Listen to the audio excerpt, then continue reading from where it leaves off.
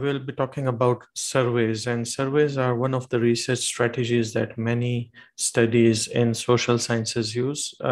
Even in hospitality and tourism, we see that many researchers are using surveys as a methodology or as a strategy to collect data. Now, normally surveys are associated with deductive approach, which means it's more like quantitative based approach, where we want to collect data from a large amount of sample or a large amount of population in an economical way. So it's much quicker because you can send the survey simultaneously to a number of people. These days, especially with online platforms like Prolific or Amazon MTurk or things like this, it's much quicker to collect data using surveys. Now, of course, not every research can be used with survey methodology or survey strategy. Some of them that use deductive approach, like quantitative approach, can use surveys as a data collection method. Now, usually for a survey, we need to use a questionnaire. So you need to develop a questionnaire. It can be on paper, it can be online. You need to use that questionnaire to collect data from a large population. And we call this whole process as a survey process. Usually in this process, researcher has a control over the data collection procedure. So if you think that somebody is not the right person to give you data, you can eliminate them from the survey, or you can eliminate the responses after the survey is conducted. So there's more control for researcher in the data collection process. And then because it's much quicker to collect data using survey, normally it requires much more time before the survey. So when you are designing the questionnaire or when you are piloting the questionnaire, you need to spend a lot of more time to ensure that your data is collected in a proper way, and then your data is usable for the further research steps. So much more time is required to be spent into the designing and piloting stage. Okay, so here is one example. Let's say if we look at this example for one of my papers that is published in Journal of Travel Research. In this example, I wanted to look at how airport servicescape have an impact on traveler dissatisfaction and misbehavior. So what do? I normally go and ask a lot of people who travel by air about what do they think of this research question. So I can develop a questionnaire, and normally if you look at this side, we have variables like dissatisfaction, traveler misbehavior, and then we have several questions under each of this variable, right? So these are the questions that we put into the questionnaire, and then respondents can answer these questions on the questionnaire. And this is something that is called as a survey strategy. Okay, so these are the questionnaires. So when we go ahead with the survey methodology, it's very important that we spend more time into developing the questionnaire. And how do we develop this questionnaire, or how do we develop a survey? There are a few things that need to be considered. For example, we start with the list of research questions or the hypothesis and the variables involved. Now, why is it important is that because when you are putting together your questionnaire, sometimes people overlook all the variables that are required to be measured into the study. It happened to one of my students once. This student developed the model, everything is good. But when we went into the proposal defense at that time, this student already collected some pilot data. When he was presenting, one of the committee members actually asked him, hey, what about your dependent variable? How are you going to measure your dependent variable? And at that time, we realized that we have overlooked the data collected for the dependent variable. So we have actually missed including the questions for the dependent variable into the questionnaire. So it's very important when you start to put all your research questions or hypotheses and the variables involved into your study right in front of you, so that you can ensure that the questions for these particular variables are included into your questionnaire. That's number one. And how do we do this? We actually don't go to Google Scholar and put the name of the variable and get the questions from any paper that come across you. It's very important that you look at the literature that you have reviewed for your study, and then from that literature, pick up some of the instrumental research papers about each variable and pick up your questions from there. Remember that the questions you put into your questionnaire should be actually in line with how you define those variables into your study. So your operationalization of the concepts, like how are you going to measure them, should be very similar to how you define those variables into your literature review. After this is done, we make an outline. How do we make an outline? So first of all, we start with the introduction of the study. We need to add the study purpose so that our respondents know why we are conducting the study. We also need to put the rights of the participants in this first page or right at the start so that they know that they're participating in the survey voluntarily. If there's any incentive you are providing, that information need to go there. You also need to tell them about how much time will it take for them to complete this questionnaire. You also need to tell them if they can leave the survey without any pressure anytime they want, and all those type of things need to go first into your questionnaire, mainly in the cover letter or the first page of your questionnaire. Then after that, we need to decide if we are measuring behaviors or attitudes or perceptions, or what are we actually measuring. So those type of things need to go there. And then in the end, you should normally put your demographics. Now, sometimes people put demographics in the start, and that's fine to do that. I usually put them in the end because I don't want my respondents to feel fatigued when I'm asking them questions about the variables of my study. So I normally put those questions in the start, and then later I ask demographic questions. Then you need to decide whether you need some of the items or not. If you don't need some of the items, please disregard them. These days, it's very important that your questionnaire is as short as possible without compromising the quality of data, right?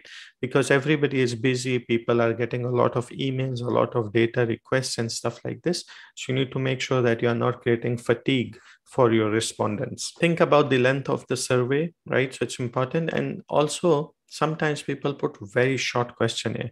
Like recently, I reviewed one paper where the researchers were measuring service quality perceptions. And usually it's a multi-dimensional construct, meaning service quality has several different dimensions that need to be measured. And even if you go with a very small scale, we are looking at somewhere around 15 to 20 questions to measure service quality. But this one study only used 3 questions. Okay, and these 3 questions were not sufficient enough to measure the quality of service in any environment. So also, when you are talking about the length of the survey, it's also important to consider whether you are really getting enough questions to measure that particular item, particular construct into your study. There are actually different type of questions that we use in the questionnaire. One is qualifying and filtering questions. Both of them are actually vice versa. So qualifying questions are basically about your sample, about the sample. When you decide that you are going to collect data from a particular sample, for that sample, you need to use qualifying or filtering questions. So for instance, first of all, let's say if I want to collect data from people who eat at McDonald's. So of course, my first question would be, do you eat at McDonald's? That would be my qualifying question. Would that make people qualify for my survey or not? If anybody says no, then we exclude them from taking part into the survey. So those type of questions, or many times we collect data from people who are 18 years and plus. So in that type of situation, age would be a qualifying question. So age meaning, you ask a question, are you 18-year-old or not? If they say no, you filter them out, you remove them, and then the rest of the people can be kept into your survey. So that's your qualifying and filtering questions. There's also scale questions. There's different type of scales. Usually we measure social constructs about people based on scales. The most common scale used in the research studies these days is Likert scale, which starts from one polarizing end to another polarizing end. For example, strongly disagree to strongly agree, extremely unlikely to extremely likely, right? Something like this. And usually in this one, we measure intensity or intentions or things like this.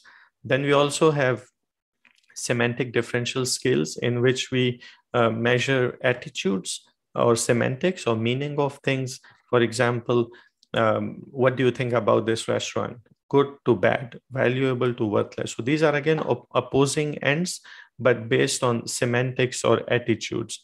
And usually the best idea for a survey is to ensure that everything goes well, to pick up the skills from previous studies, but don't mix and match.